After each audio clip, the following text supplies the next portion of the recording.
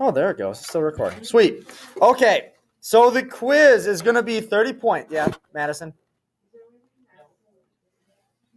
The Quizlet. There's no Quizlet. No, I was going to maybe make a Kahoot, but I didn't make a Kahoot. There is no Quizlet. There is no Kahoot. There is a quiz, but there's no Quizlet. So the quiz is 30 points, just like the last one. It'll obviously go in the grade book as summative, so you'll have a couple summative grades in at that time. You will need to know the different types of the 4 different rules about natural selection.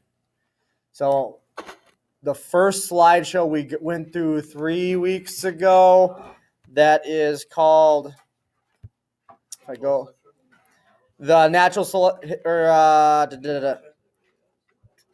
the population genetics and natural selection. You'll need to look through that guy. There'll be a question about blue eyes and how all blue-eyed people are related.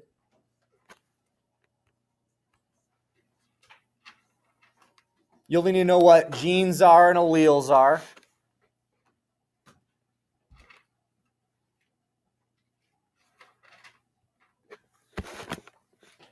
I'll give you a picture of an organism, and you'll have to tell me what some phenotype or what types of phenotype that organism has.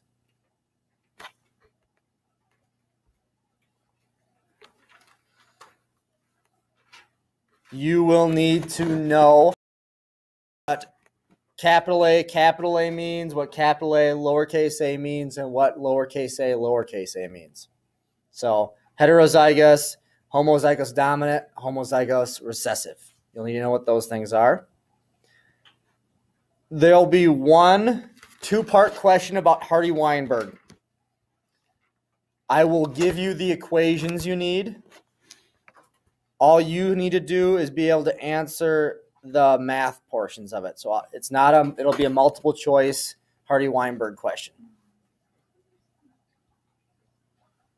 So I'll let you make sure you bring your calculators or bring a calculator tomorrow other than your phone. If you don't have a calculator, I'll try to have a supply of simple question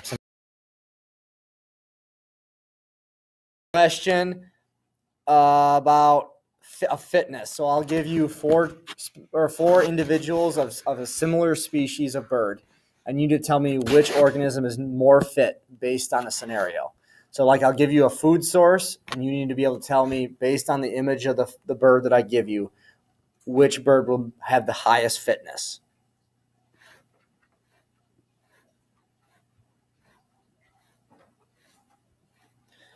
You will need to know the different types of selection, so stabilizing selection, disruptive selection, directional selection.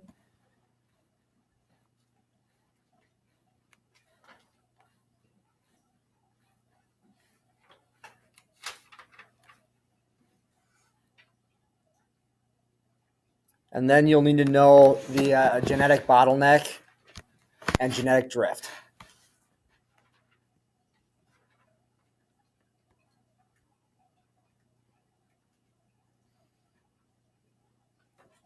Then we have a couple questions about microclimates.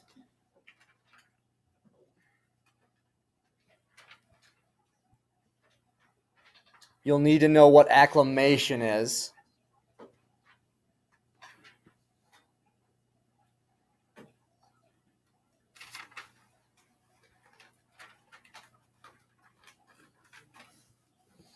You'll need to know what the difference between endothermic and exothermic or ectothermic is.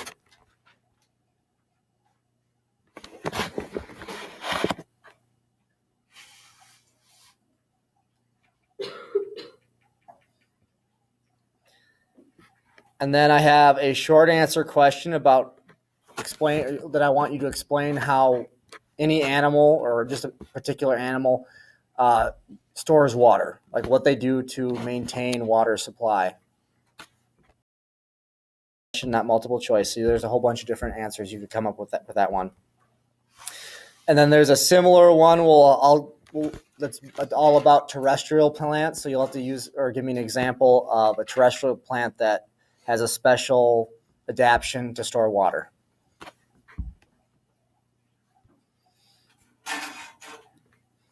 There will be a question about a fish, and you need to tell me if it's a saltwater fish, does it drink water or urinate, or if it's a freshwater fish, does it drink water or urinate?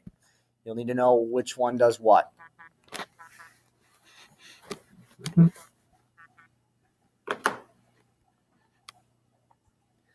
There will be one question about the urban heat islands. So I'll give you a picture of New York City, and you need to, it's a multiple choice question, decide which question best fits the thermal heat island that I give you. And the last part of the quiz is all going to be about social relationships. So what we talked about this week.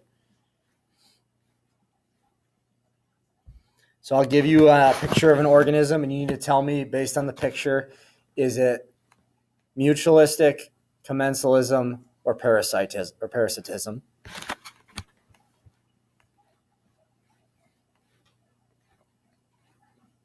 So I've got a couple of questions that are like that, where I'll give you a picture and you need to tell me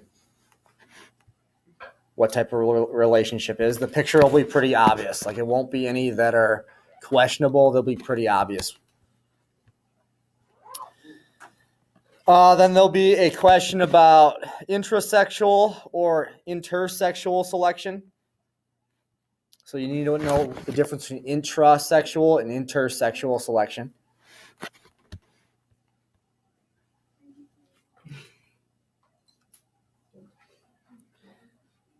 There will be a question about mate resource provisioning.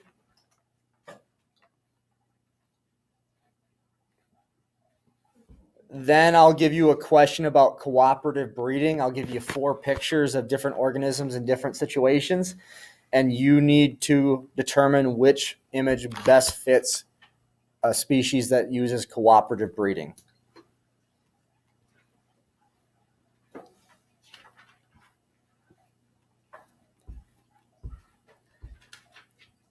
There'll be one question about what percentage of energy is passed from one trophic level to the next. And that's a multiple choice one. And then the last, what percentage of energy is passed from one trophic level to the next trophic level? And then the last question will be, what is a keystone species?